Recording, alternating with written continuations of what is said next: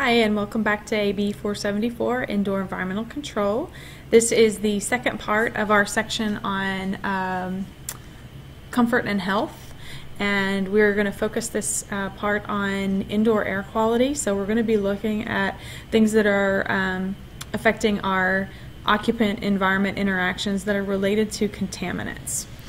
Again, what's in your book is very human-centric, so it's focused on humans, but we will draw a little bit on animals as well. And if you're, for example, working with plants, this part is really a significant piece of what you should consider, because you're going to be very interested in gas exchange with the environment.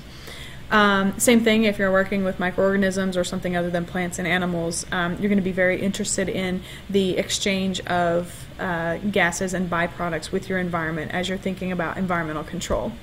But let's shift back to our human thoughts, and we'll cover a little bit of what's in our book. For humans, this is a significant challenge and a significant problem. The biggest reason has to do with productivity losses.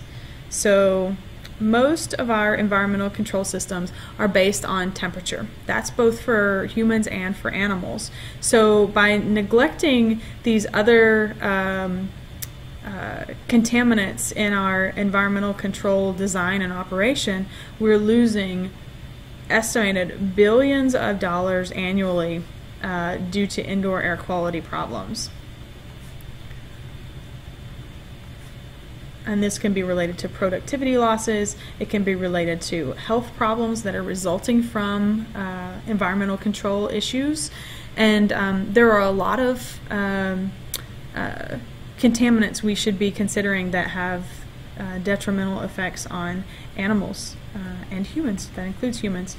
So the biggest one that we should be considering in pretty much every environment that we have an animal is CO2, because CO2 is produced as a byproduct of metabolism.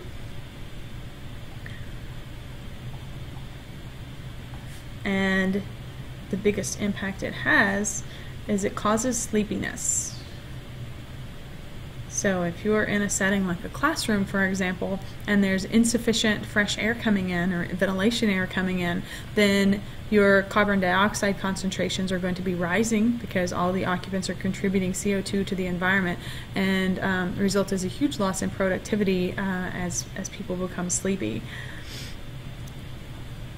So carbon monoxide, even at levels that are not deadly, still can cause headaches, lack of focus. Then we have some combustion gases that we should be considering mostly in industrial settings. So SOx and NOx, and these have significant health impacts. In our homes especially, we've more recently, not random, radon. So radon is a gas that comes from the earth, and if we don't have sufficient ventilation in our homes, which we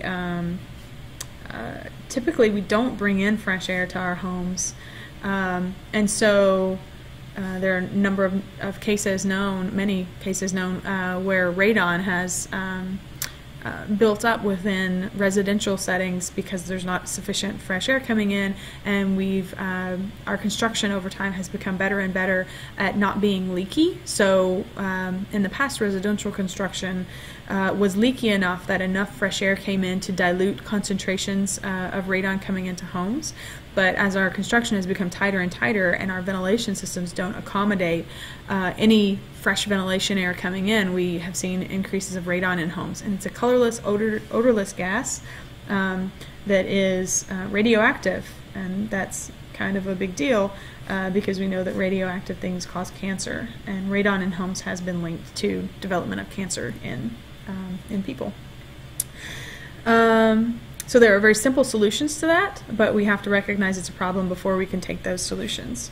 Volatile organic compounds, again, this is primarily in more industrial settings, but not necessarily limited to just industrial settings. And this is volatilized from primarily from glues associated with production and manufacturing.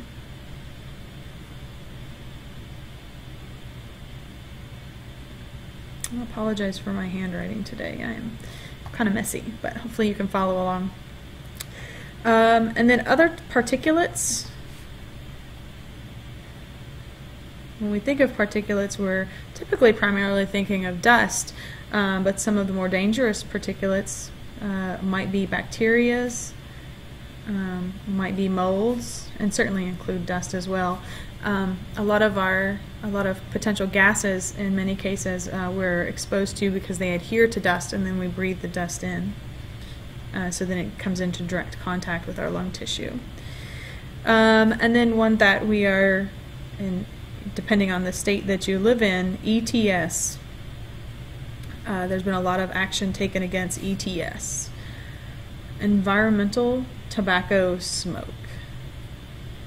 So in many states and in all federal buildings, it's now prohibited to smoke within the building, and in many cases even within so many feet of the door. So this is one that has had a lot of public awareness in recent years.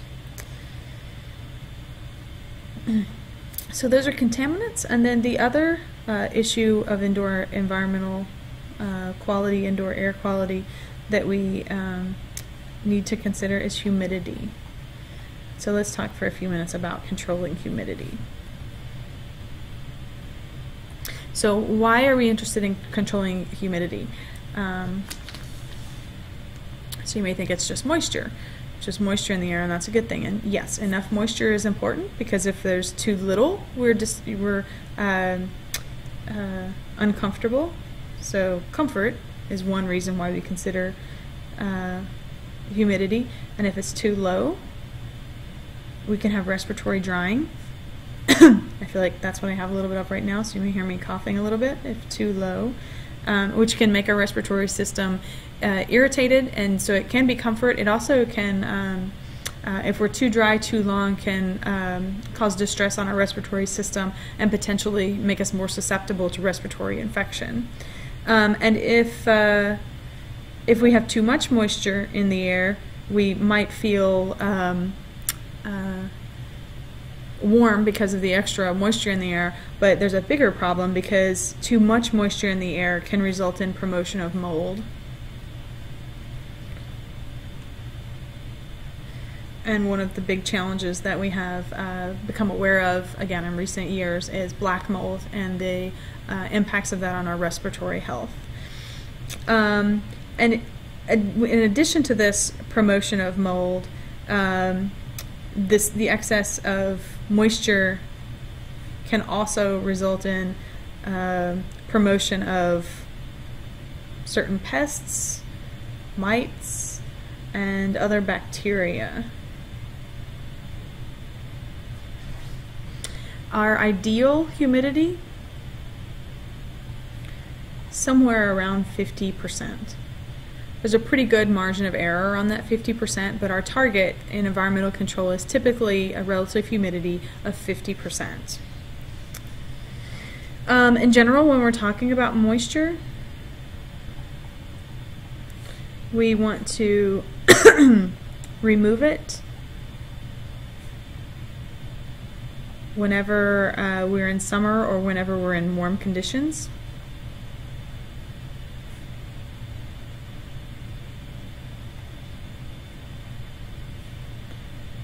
And that usually goes along with when we're doing a cooling process.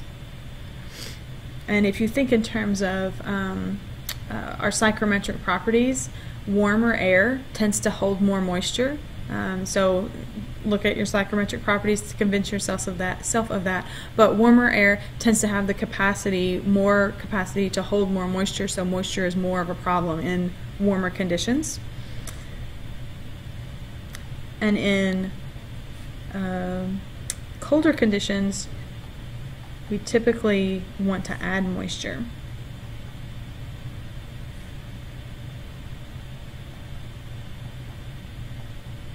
Or when we're looking at heating processes. So when we talked about the psychrometric processes and we said cooling with dehumidification or heating with humidification, that's because of this. Typically we're wanting to remove moisture when we're cooling, and typically we're wanting to add moisture when we're heating. Rarely do we want to cool and humidify, or rarely do we want to heat and dehumidify. If you notice the process of heating, if we're doing sensible heating, it's a natural dehumidification process in terms of the relative humidity. So when we heat the air by sensible heating, we are already reducing the relative humidity just as a part of that process. So we probably want to add back some of the moisture so that it doesn't feel as dry. All right, so how do we add or remove moisture? If it's not a part of the cooling with dehumidification or the heating with humidification, so that's one option. So if we want to remove moisture, we can look at our psychrometric processes and see where are the logical ways to do it. So cooling with dehumidification is one option. We also identified that we can use a desiccant. So those are our two primary ways to remove moisture. So cooling with dehumidification or a desiccant drying.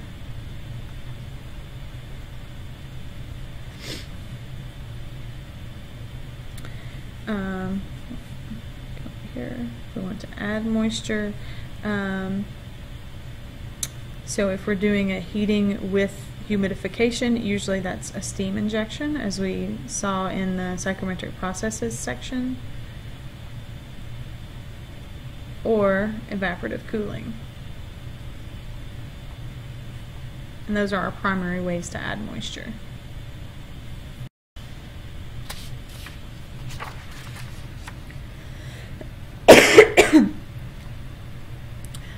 And if we want to control contaminants, so if we go back up to our list of how we control contaminants,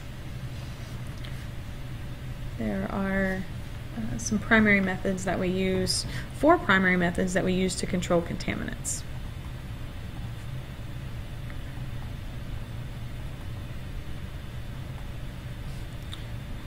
So the easiest thing that we can do to control our contaminants is to never put them in the environment to begin with. We call that source elimination. So if we can find a way to keep them from ever going into our environment, then that is the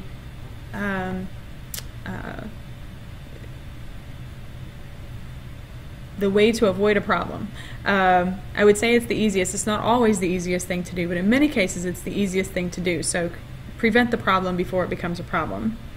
But in cases where we can't avoid it, we cannot remove it from the source, then we have other ways in order to control the contaminants. We've already in the past alluded to air cleaning as one way to do it, and that can be done by filtering the particles out of the airstream. So that's for particulates. We might filter, or we have other methods that we can use for gas removal, so like chemical neutralization or some way of removing the gas from the environment. So air cleaning. So essentially there's a contaminant in the air and we find a way to take it out. We can also employ what's called space-air distribution, which is essentially acknowledging that things are in the environment, but that we are very actively controlling their pattern of movement and where they go. So for example, let's think about a hospital clean room or an electronics production room. And typically these spaces are kind of an all-in, all-out. There's one place that's an inlet, one place that's an outlet, and we control the ventilation in the room so it's a very laminar flow, and then we control the movement of things in the room so that where the source is upwind, if you will, from primarily the exhaust, and anything we don't want to come into contact with that source, we don't put downwind. Okay, so we make sure that things that need to stay away from the contaminant are upwind of the source of generation of the contaminant, and then our ventilation air carries it directly to the exhaust. So space-air distribution, we can think about how we manipulate the movement of the air to control the contaminant, where it goes and what it comes into contact with. And then ventilation is one of our key ways of controlling contaminants. So we essentially bring in outdoor or fresh or clean. It doesn't necessarily have to come from outside, but it just typically does. Outdoor, we'll say clean air. So it could be air that's been cleaned that we then come in and use for dilution. Outdoor or clean air in order to dilute the concentration within our control space. So these are our four primary ways of controlling contaminants, so controlling gases, controlling particulates. And as we think about controlling them, especially when we talk about ventilation, you may hear the phrase air changes per hour. And this is one way that we measure ventilation, air changes per hour. It's abbreviated ACH, and it is the relationship between infiltration or incoming air. So it could be intentionally incoming air, or it could be accidental incoming air. And when we get to our chapter where we're going to start looking at energy balances, and when we talk about structures and things, we'll talk about what we mean by different types of infiltration and how to estimate them.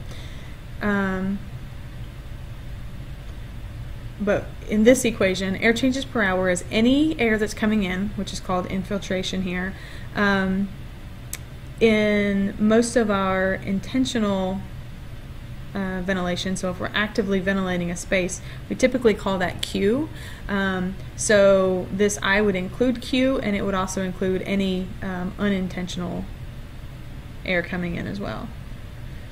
And then this is the volume of our space. So this is the infiltration to the space, and this is the volume of the space, so how big the space is. And our units on air changes per hour, 1/hour. So 1 air change per hour, and then some number because of so many air changes per hour. Alright. So we, at this point, have introduced that contaminants can cause problems. How do we know how much is too much of a contaminant in our space? How do we know where to set our limits?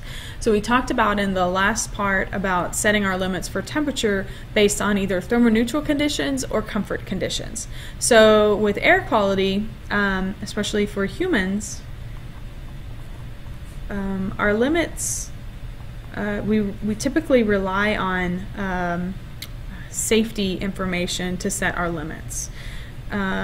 So groups like the ACGIH, I'll write that out in just a minute, but government industrial hygienists essentially set recommendations, as well as OSHA, Occupational Safety and Health, NIOSH, which is a similar occupational safety and health group.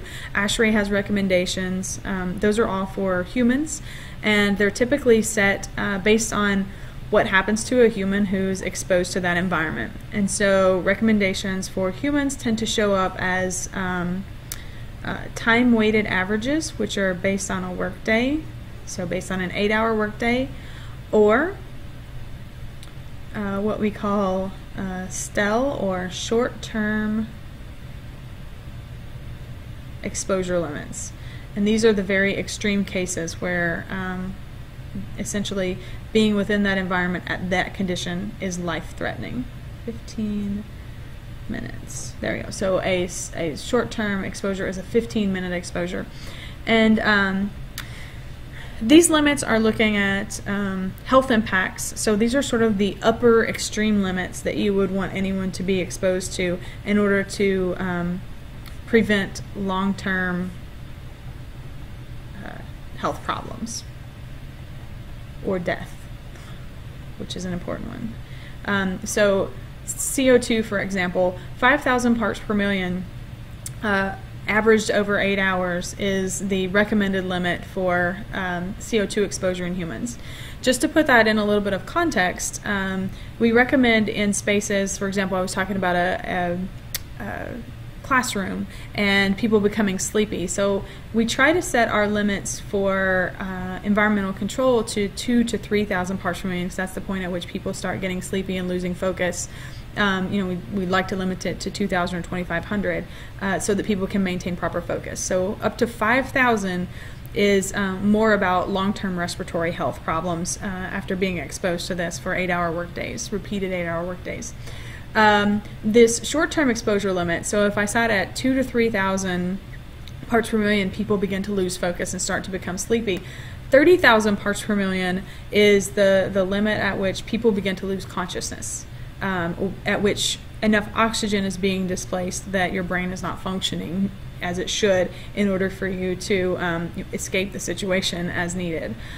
So these short-term exposure limits really should not factor much into a design of an ongoing situation, but these are more about emergency conditions.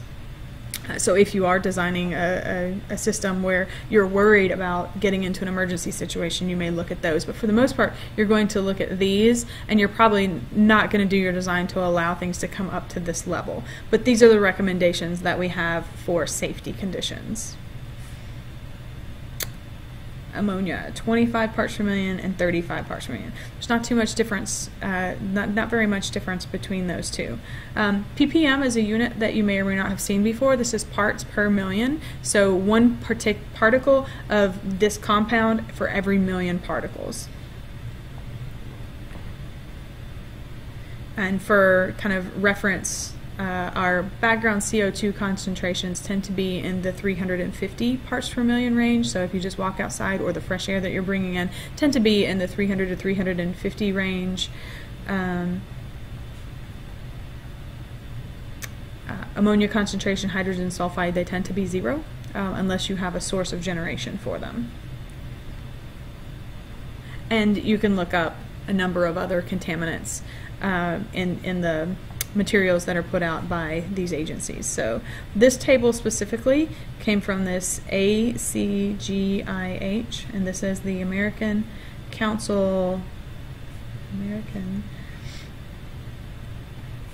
for Government Industrial Hygienists.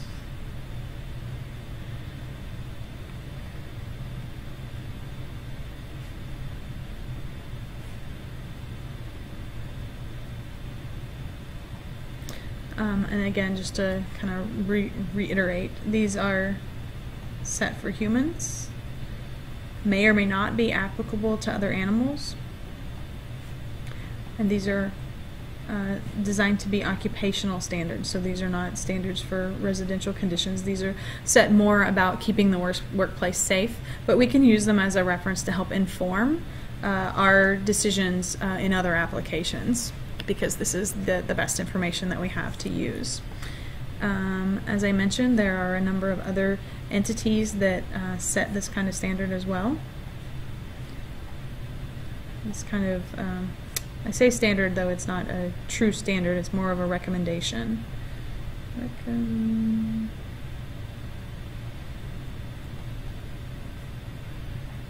these are examples, so you'll probably find a number of others. This isn't a comprehensive list. These are some examples. So we said OSHA and NIOSH, which are both government supported. ASHRAE, which is our professional organization in heating, refrigeration, and air conditioning.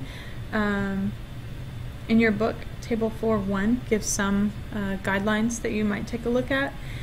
And for animals, we have similar types of information. These things might come from groups like UEP, which is a producer-based organization, Farm Animal Welfare Council, which is a government organization in the United Kingdom, ALAC, Lab Animal Professional Group.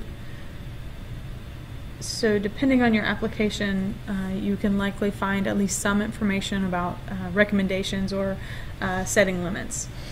And just to summarize, what do we use as our rules of thumb in animal housing? It looks a lot like what we use for our rules of thumb in human housing and human environments.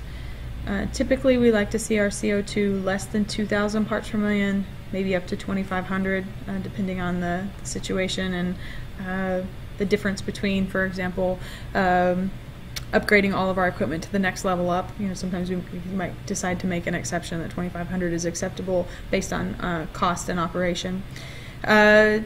Ammonia for animal housing, we typically say 20 parts per million, though that varies a lot depending on who you ask, and depending on the production system, even 20 parts per million can be very difficult to control and maintain under all conditions. Let's work through, well, first let's think a little bit about continuing on with the human example and how we might think about a ventilation approach. We've looked at this before at the very beginning of this class, where we were thinking about how we ventilate a space.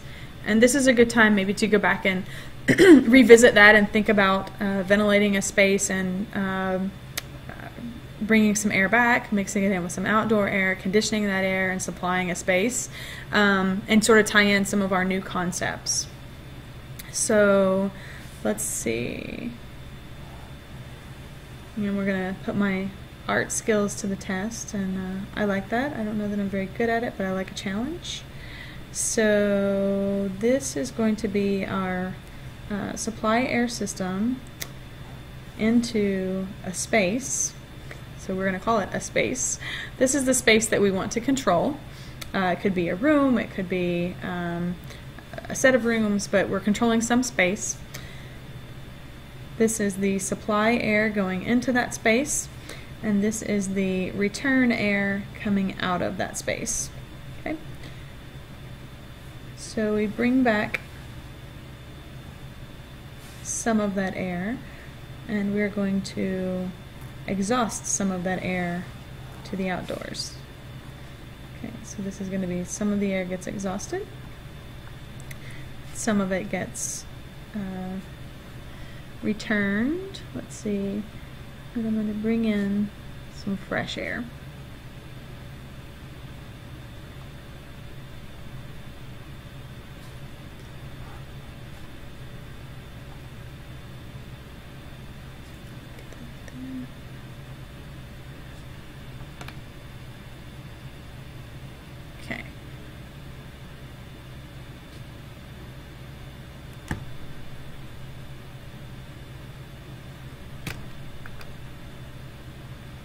Okay, so make sure we have our scenario set up correctly. All right, so we have a space that's conditioned. It's at it's at our 21 degrees Celsius, 50% relative humidity. That's our target here. We're returning some of that, sending some of it outside. We're returning some of it back into our system. And we're mixing it with some outdoor air. And then we may choose to do some kind of cleaning on the air. We could choose to do the cleaning before we mix it, or we could choose to do it after.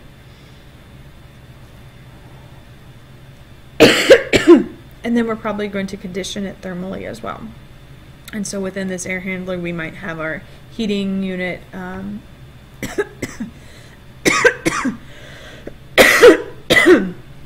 or we might have our cooler, dehumidifier, humidifier, in order to condition the air and then send it back to the space.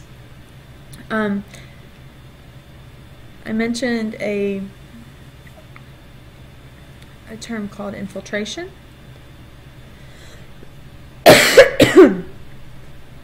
Typically when we talk about infiltration, we're talking about air that comes in that's not intended, and that air changes per hour. It could be this supply air coming in, or it could be the air that's leaking into our space that's unintended.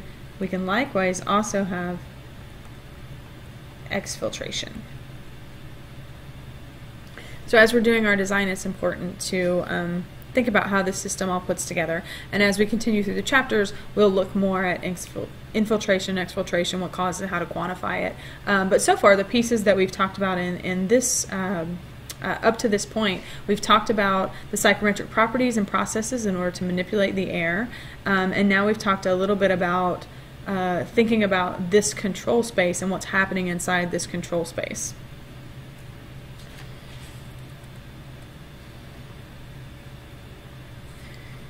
In our I think the next thing that we'll do is move on and consider an example of that control space. And let's do an example that's not humans so that we can see a little something else. But we'll start with this equation 4-5 from your text. And it's thinking about specifically how we're ventilating spaces. So we're thinking about that control space. In this equation, the little e stands for entering as opposed to exhaust, which can be confusing. And S stands for space, which would have the same conditions as what's being exhausted. That is very important to note that what their subscripts mean. I'm accustomed to seeing E being exhaust, so in this case it's entering. And I'm used to S being supply. And you can see from our figure above that essentially reverses the equation entirely. If you look at this as S versus E, or vice versa. So the equation in your book, the little e stands for entering, and the little s stands for space, as opposed to supply and exhaust, which is more commonly seen. Alright, so when we talk about Q, we're talking about our ventilation rate, or the flow rate of air moving through the space.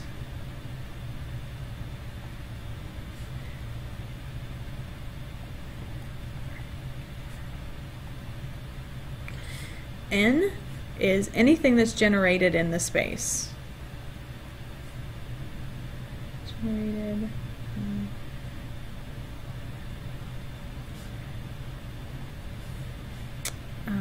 And so the same thing, this is going to be a ventilation. And this is the concentration. These C's are concentrations of whatever contaminant we're looking at. And so essentially, what's coming in plus what's generated equals what's going out. Okay? So let's look at that with a picture. We're going to call that our indoor air quality balance, and that's our equation. Since we're on this theme of testing my art skills, let's keep going with that, and we'll see how things come out. I'm going to attempt to let you guys take a little guess what I'm drawing as I draw. And it's just too bad that I can't hear your guesses and your laughter. And hopefully by now you're getting an idea of what I'm drawing. And very, very soon you'll know what it is, I hope.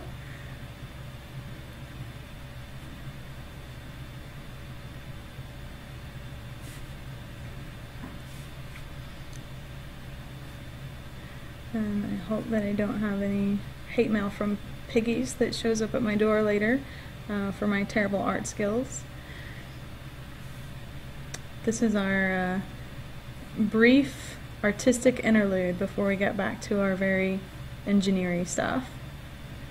If you need brief interludes in your homeworks or exams, I'm very encouraging and love to see your artwork and your cartoons and your thoughts. So hopefully that looks a little bit like a piggy.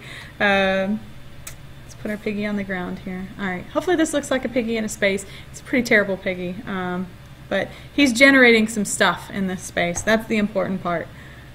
So both he and his feces are generating some gases at some rate that we're going to call m.gen, or in the equation above, n. Oh, there's supposed to be a dot on that n, so there should be an n. And he is inside of a controlled environment. There we go. And within his controlled environment, we have some ventilation air coming in that's at some initial concentration or some entering concentration. Or if you'd rather see in terms of volumetric, some volume of air coming in with a concentration, and some air going out, or the same thing, it can be going out as either a mass or a flow rate.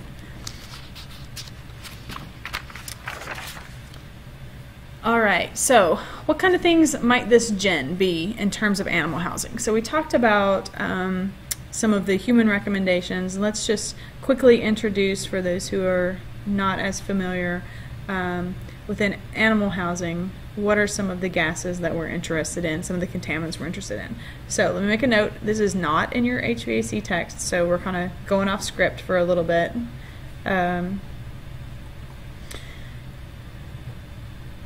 So ammonia, we might see in animal housing. Methane, we might see in animal housing. Hydrogen sulfide. SF6, we typically don't see very much of, but we use it sometimes as a tracer gas. So why are we interested in these gases?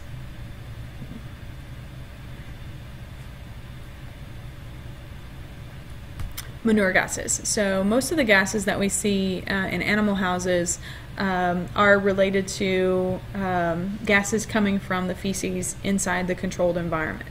So when we see things like methane or ammonia or hydrogen sulfide in human environments, unless it's related to agriculture or farming animals, usually we're seeing them from industrial processes.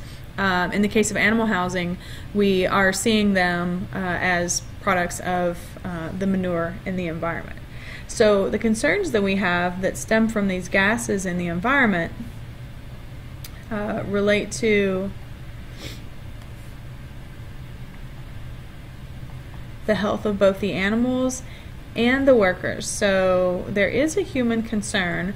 It looks a little different than than the animal concern because the animals are in that environment 24 hours a day, every day, and our workers are typically working a work day. We also may be interested in the gases that are coming out of animal housing due to environmental concerns. So environmental, air quality, and pollution.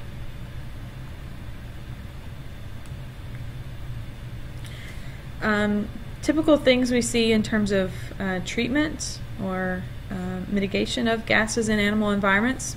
The primary mode that we use in animal production or animal housing is ventilation in order to dilute.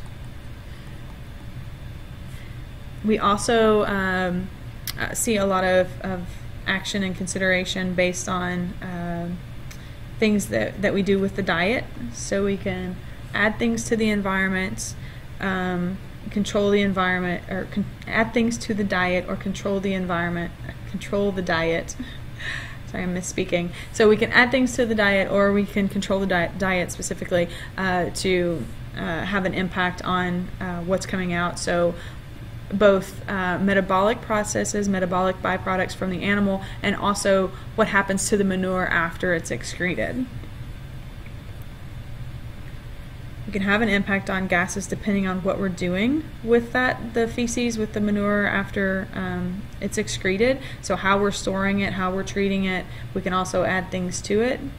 So are we storing it in wet form? Are we trying to dry it? Are we keeping it in the house? How long are we keeping it in the house? Are we land applying it? Are we turning it into another product? So what we do with it after it's excreted can have an impact on the gases, where they go, where they accumulate, and their concentrations.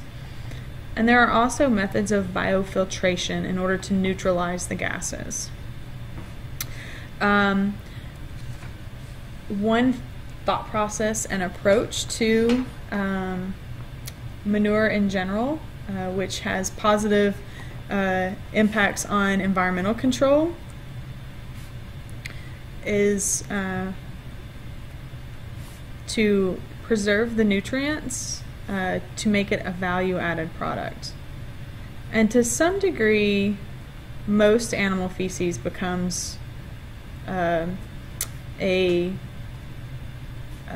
source of fertilize, but the extent to which these efforts are taken to preserve the nutrients really makes a difference in the impact on the environmental control. There are a number of things you can do to keep, so any gases that are generated are a movement of some compound within it to volatilization to the air, and once it's in the air, it's not as useful as a fertilized. So you can take steps that preserve it in either the solid or liquid form, make it more useful, more value added as a product, and that has positive implications on environmental control because it's not going into the air. All right, so let's think for a few minutes about how do we calculate, how do we estimate generation? And we are going to stick with CO2 for our calculations, primarily because we know a lot about it, and it is one of, I would say, we have the best information about predicting and controlling it. So because it's related to metabolic activity and we understand a lot about metabolism, where it comes from, we have a pretty solid relationship for how to estimate the production or the generation of CO2. So as a rule, we have 1 liter of CO2 produced for 24,600 joules of total heat production. Okay. Whenever we are discussing CO2, we typically understand our gas in the air in parts per million, as I mentioned earlier. This ppm that we see should, we don't always use it, have a small subscript V behind it, because when we're talking about parts per million, we're almost always talking about a concentration on a volume basis. Okay, so 1 parts per million is 1 meters, is interpreted as 1 meters cubed of gas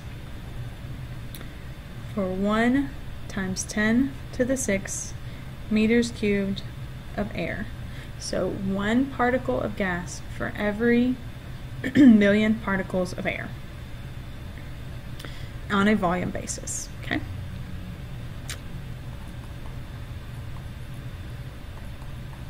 All right, so let's work through an example using CO2.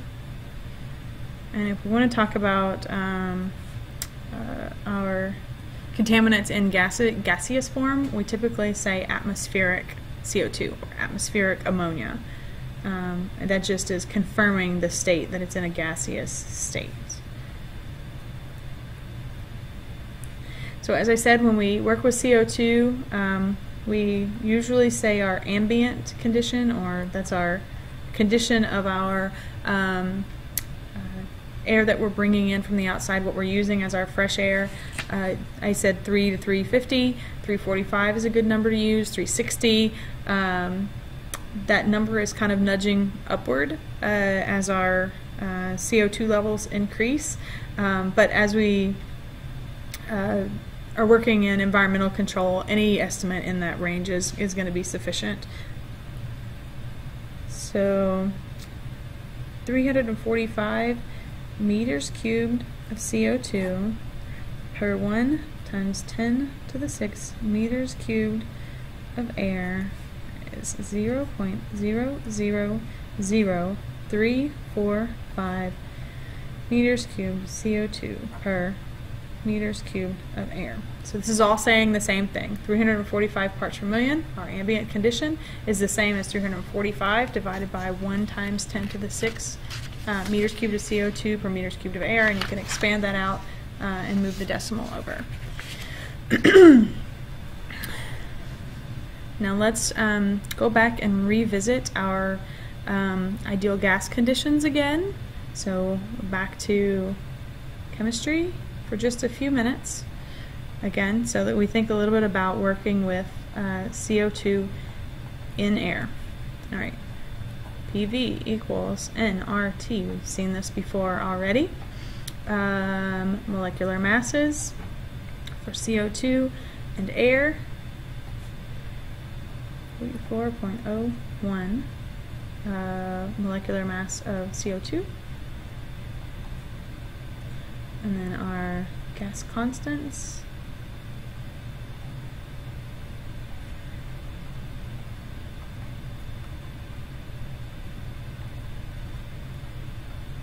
already looked at where our gas constant for air comes from in the earlier section, and our density at 300 Kelvin. So it's kind of close to our room temperature, right? 1.8 kilograms per meters cubed. Okay. Let's see, what else do we need in here? Let's apply for CO2 our gas law. So P times V of CO2 equals N of CO2, gas constant of CO2, that's our temperature. And then similar relationship for air.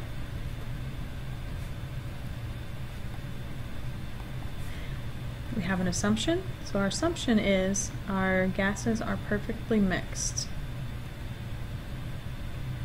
and they're at the same pressure and temperature when they're mixed. Okay.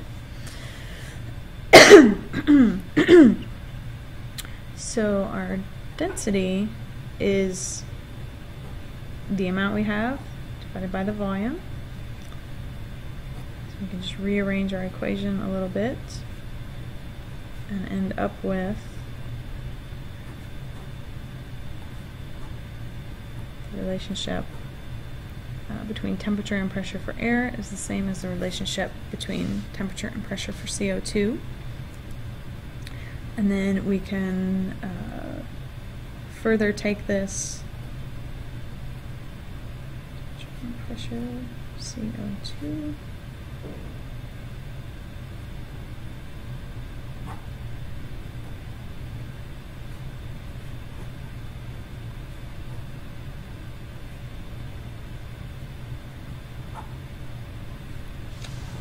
and then we can solve this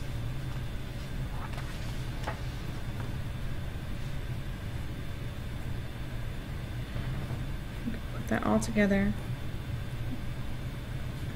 and look at our concentration of our CO2 as the relationship between how much CO2 we have versus how much air we have.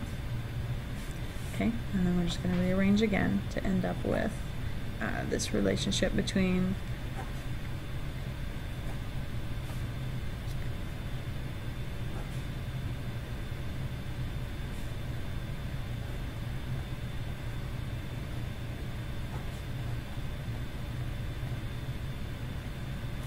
okay, and we have one more iteration to get to the important number that we need. So we need to know about this relationship between CO2 and air. Okay, and if we go one more iteration with this,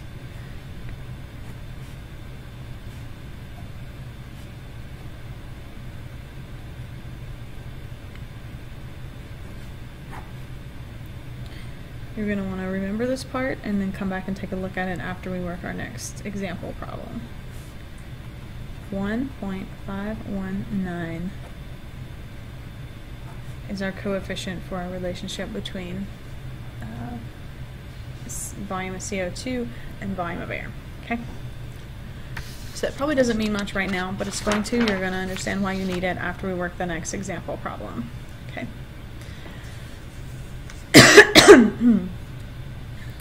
Okay, here we go.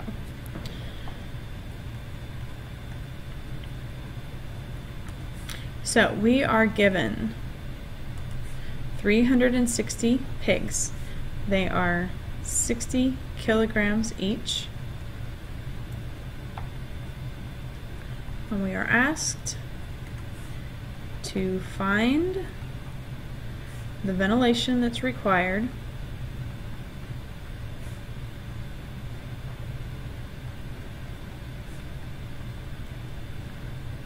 to stay below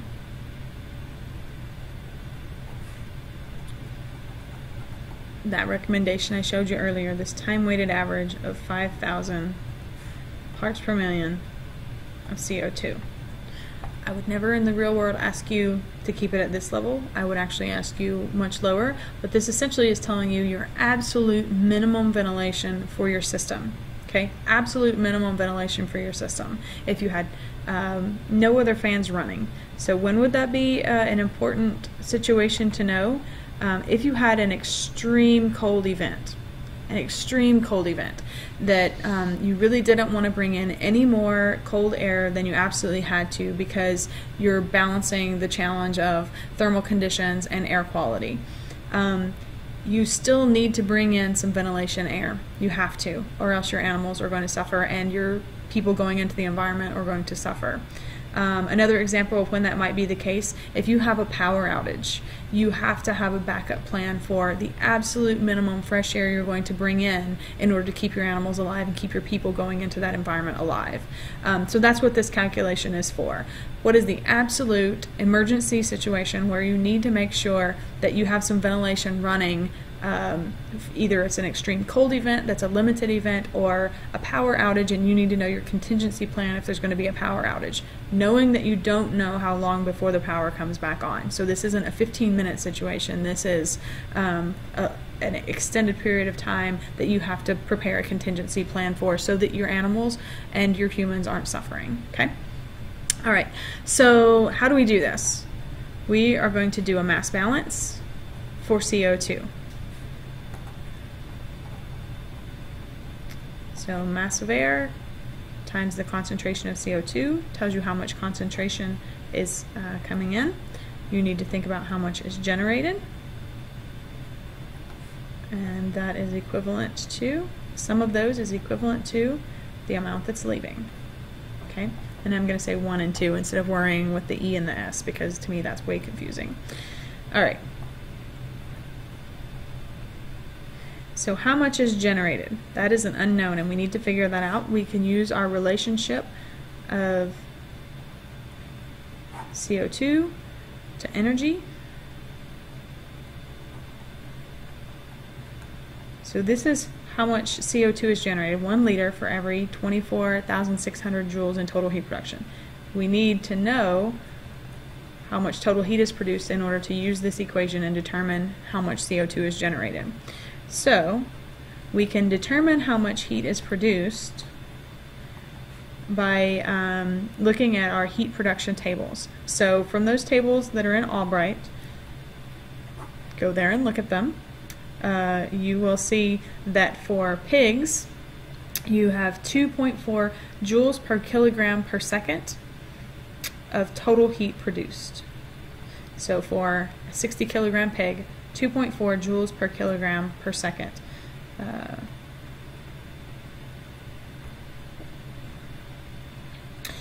So one of the things that you need in order to use this, you need to know the number of pigs and the weight per pig, which I have given you in the original statement.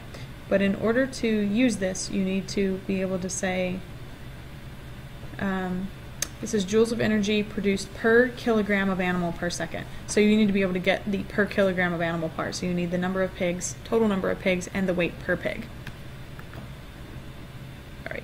If you use that and you plug that in, so it's your 2.4 joules per kilogram per second times 60 pigs times 360 pigs, that gives you the total heat production for the entire barn. And then if you plug that back in here, you're going to end up with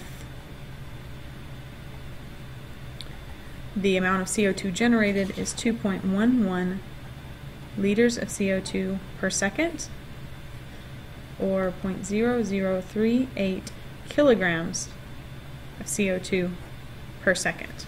Okay? Now we have to make a note or an assumption. I always want you to kind of note this in your problems.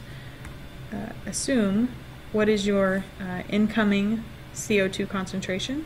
In most problems I'm going to give this to you, and if I don't, make sure you note what your assumption is. So 345 parts per million, and we're going to control it at, let's see, CO2 2, so that's really ugly, sorry about that. Concentration of CO2 in our space, which is this 2, which is the same as what's leaving, is given in our problem as a maximum of 5,000 parts per million. Now we're ready to put this into a to convert the units that we want so that we can then plug that into our balance equation.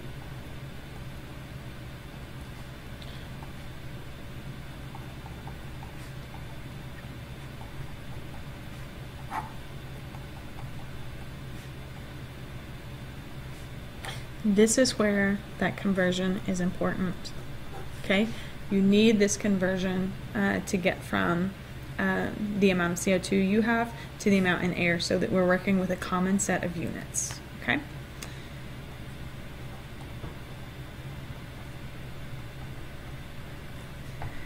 Kilograms of CO2 per kilogram of air, and we need to get into this common set of units.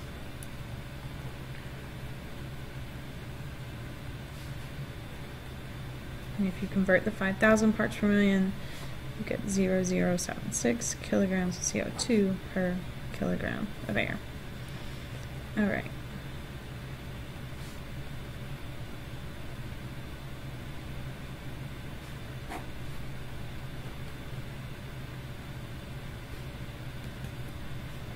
Now we're ready to plug this into our balance equation and solve it for the amount of air that is needed to maintain these conditions. If we plug it in, we have our generation rate is 0.0038 kilograms CO2 per second, and then we have our concentration in our space is 0.0076 kilograms of CO2 per air, and our concentration of our incoming air is 0.005241, and so kilograms of CO2 per kilogram of air. And if we solve this, we end up with 0.537 kilograms of air per second.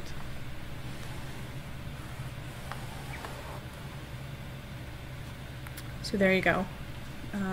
That's pretty exciting because this is the first ventilation rate problem that we've solved in this class. So if we wanted to maintain a minimum concentration of 5,000 parts per million in our space, we would need an absolute minimum ventilation of 0.537 kilograms of air per second. This will conclude this section on comfort and indoor environmental quality, and we will continue on with the next section.